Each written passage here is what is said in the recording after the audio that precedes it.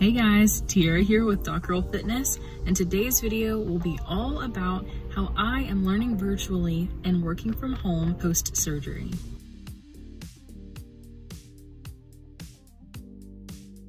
Now, I'm sure some of you are wondering why I am wearing clothes with stars on them and why I'm in a car. Neither of those things are relevant right now. Let's just get to the good stuff. Before we get started, something that is not necessarily relevant to this video, but is definitely relevant to this channel, is that I would love for you all to take a moment and hit that subscribe button if you like Doctoral Fitness and you like tuning into these videos. All the analytics show me that there's still about 90-ish% of people who tune into all these videos but aren't subscribed. Consider subscribing because it really does help out the channel, and it would just mean so much to me to have more people in the Doctoral Fitness fam. All right guys, back to the video.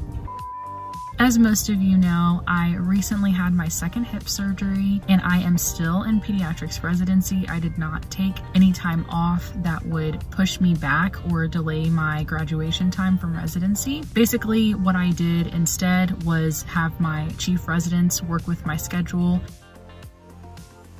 So my chief residents worked with my schedule. They were so great about everything, and they were able to switch some things around to where I took off a week of vacation the week of my surgery, and then I immediately started back doing a virtual rotation. That initial virtual rotation was radiology, and then by the time of the next block, when I was starting to feel a little bit better, I started doing a more intensive work from home, and I started going into clinic about one time a week for clinic. So that initial rotation that I was on, that was entirely virtual, actually did not have any clinical component to it. It was a virtual radiology rotation where I logged in to listen to different conferences where different radiology attendings would talk about pediatric radiology cases. And then whenever there weren't any of those case conferences, I spent my time learning the basics of radiology and the specifics of pediatric radiology by system. This was an excellent rotation because it really encompassed all parts of the human body, and it really catered radiology to pediatrics. So it made me as a pediatric provider feel much more comfortable when it comes to what studies to ask for my patients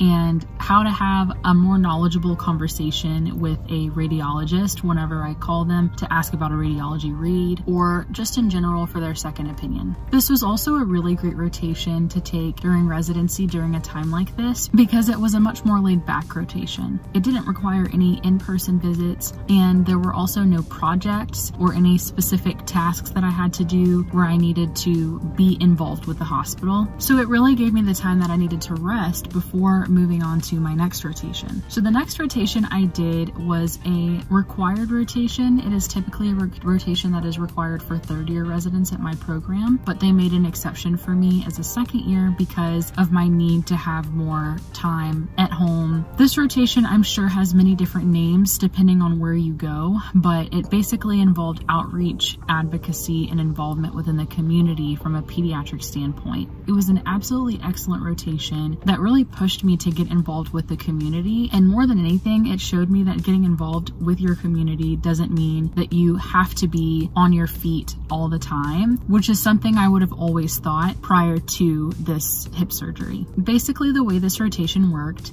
I went to clinic in person one time per week, and usually when I arrived at clinic, I would see patients virtually, or I would see patients that did not require a ton of movement to examine them as an alternative to doing virtual appointments. And that was pretty much based off of the patient population that arrived to clinic that day.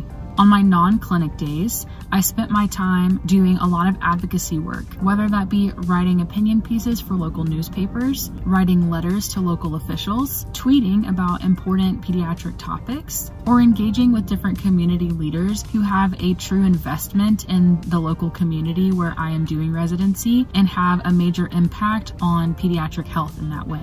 I also took a deeper dive into learning more about insurance plans, refugee health, patient access to care, alternatives to brick and mortar clinics such as mobile clinics, and so much more. This rotation also kind of reinvigorated in me my true passion for explaining concepts about medicine to the general public in a way that anyone could understand. And I had several opportunities to do that within the community, and that's something I really would like to do a lot more of, not just in residency, but also throughout my career in medicine. Something else that I did on this rotation that was so cool was I did a debate where myself and another co-resident debated against 2 other co-residents on social determinants of health, and it was just so cool. I mean, the things that we did on this rotation I have just never done in residency, and I never did in medical school, and it was just such a unique way to approach medicine and to approach learning medicine and to approach the practice of medicine, and I just really enjoyed it.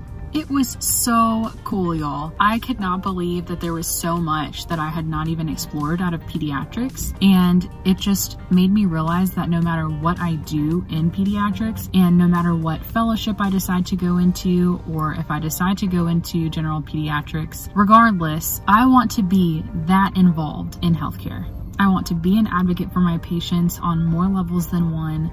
I want to be engaged in my local community, and doing this rotation gave me a lot of tips and tricks on how to do that, and it gave me a lot of connections within this area to continue to learn more about how I can get even more involved. I also haven't forgotten about my New Year's resolutions, so in addition to doing all of these things in my downtime, I did try to prepare for my next rotation by doing some reading, because this next rotation is supposed to be a beast, so I did some reading on that as well. When I wasn't doing anything related to my rotations, I was just continuing to rest and recuperate. I've been doing my exercises at home and just preparing for my 6-week follow-up appointment with my pediatric orthopedic surgeon. And if you all are interested in knowing any more about my hip-related journey, then tune in next week, because I'll explain everything about that part of the journey at that time. But all right, guys, that's pretty much it. Thank you so much for tuning in, and get ready because I have tons of more videos in store, and I'm so excited to share everything with you all. As always, if you liked this video, make sure to give it a big thumbs up. If you have any questions or you just want to chat, make sure to let me know in the comments section below. And if you like videos about medicine, lifestyle, and fitness, then make sure to subscribe to my channel. I'll see you next time.